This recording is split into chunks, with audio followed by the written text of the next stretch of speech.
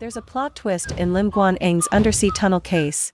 Let's recap. Guan Eng was charged with receiving a bribe of 2 million ringgit in an undersea tunnel project in Penang.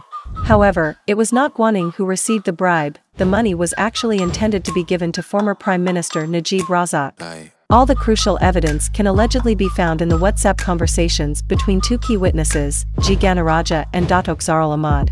The WhatsApp conversations have already been presented in a separate case in the Shah Alam court.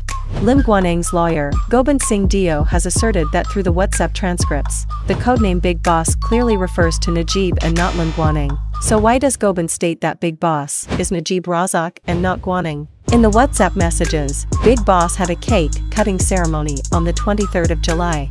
When is Najib's birthday? July 23rd. The cake cutting ceremony was in a house in Damanduta.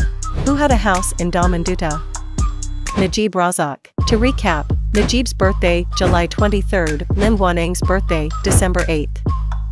House in Taman Duta, Najib yes, Lim Guan Eng no. Gobind had requested access to the WhatsApp conversations between them, but the prosecution had repeatedly tried to block it. Finally, Judge Arzurul Alwi ordered the prosecution to hand over all crucial evidence to the defense, as the payment receipt and check submitted in the Shah Alam case are the same documents in this case, but there are two different versions regarding who received the 2 million ringgit. With the WhatsApp conversation between G. Ganaraja and Datuk Zarul, it will be proven that the charges against Lim Guan Eng are false and fabricated. In the latest update, the prosecution has finally handed over the WhatsApp transcripts report to defense. What will happen next? Stay tuned as proceedings will continue in July. A very interesting plot twist. So now the case of Guan Eng, accused of receiving or attempting to solicit 2 million ringgit from Zarul for the underground sea tunnel project, okay, in Penang. Now, what has been revealed is that the term Big Boss does not refer to Guan Eng, refers to Najib. Now, we don't know how this will play out in the court, but bear in mind that WhatsApp transcript clearly shows what is truth. But look at what the prosecution was trying to do. The prosecution was trying to frame, to fitnah Lim Guan Eng, to cover up Najib, and the prosecution is government. And it is happening even now under Anwar Ibrahim, under the Madani government. So now this is very serious, because at the end of the day, if it's revealed that the entire case was politically trumped up just to nail Lim Guan Eng for a crime he did not commit, and to cover up a crook like Najib, therefore the prosecution has been abused. Now, who is in charge of the prosecution? The AG.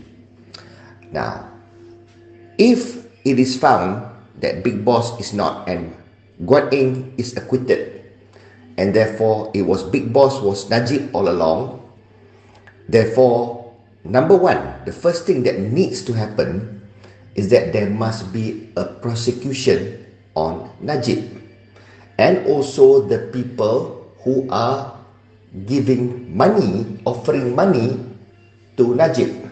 Now that includes Zarul as well as whoever else.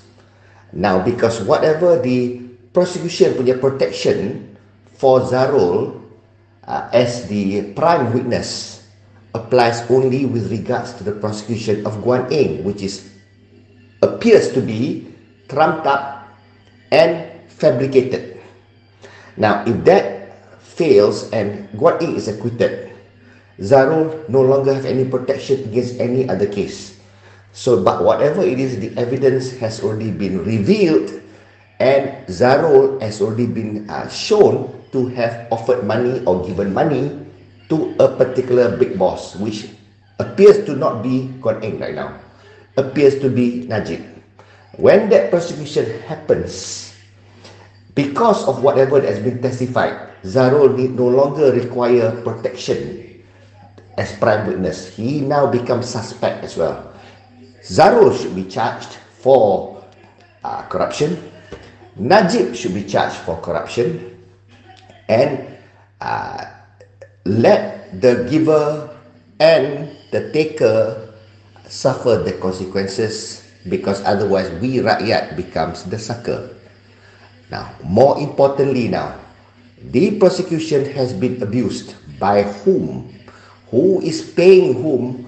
Who is coercing or using undue influence on the prosecution to do such a despicable act, to try to blame, to fitnah Lim Guan Eng and cover up Najib.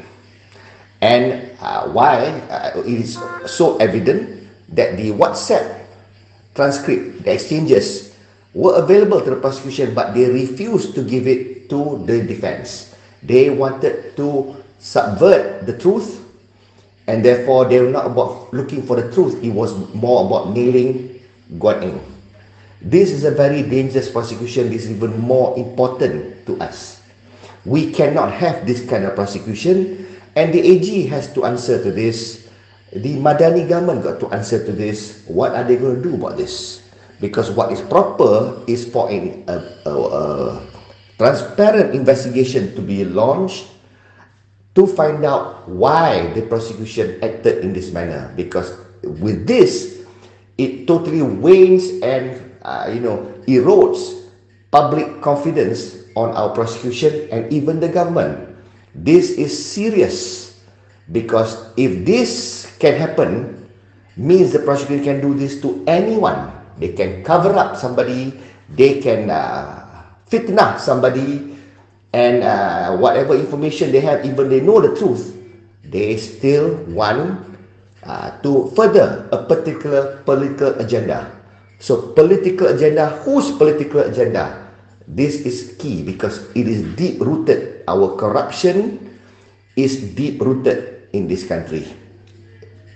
PM should order an investigation as soon as this case is concluded. If Guan Eng is acquitted, there should be even an inquiry on this prosecution, and heads must roll. Heads must roll, and it may even require prosecuting people within the prosecution. They too may need to be prosecuted and also sent to jail for treason. This is treason. This is pengkhianatan to the rakyat, pengkhianatan pada Guan Eng, pengkhianatan if this is true. Okay, again, all depends on the outcome of the case. What I'm saying will depend on the outcome of the case. If Guan Eng is acquitted, Najib is deemed to be the big boss. Najib needs to be prosecuted. Zarul needs to be prosecuted. Everybody that is involved in this transaction, this 2 million transaction, needs to be prosecuted. The prosecution, the relevant people need to be prosecuted, because this cannot be tolerated. No form of reform by this Kerajaan Madani will make sense, will appease, if we have this kind of prosecution. We have been so focused about independence of the judiciary, a clean judiciary. We are so focused about that. But that means nothing if we have a corrupt, capricious prosecution.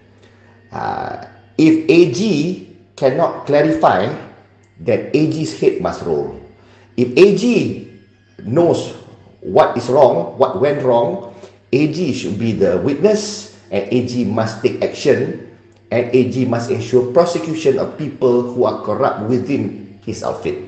So, which is it now?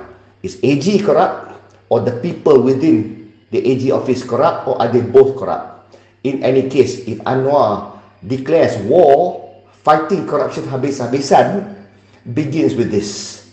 Because whatever corruption that you want to go after, when you identify, you have to prosecute using the same outfit, using the same AG, using the same AG office. Now, if this is defective, then what are you trying to do? It puts to question on every prosecution that you have done, on Muhyiddin, on Najib, on Zahid, on Guan Eng, on Syed Saddiq. These are all becomes questionable. This is the most key thing this government must do, and I do not know whether people realize this or not, on how serious this is, because we use the law, we use the court, we need the prosecution to prosecute people. If that is defective, if that is corrupt, then the entire system fails and we don't have the right kind of governance. Malaysia is doomed.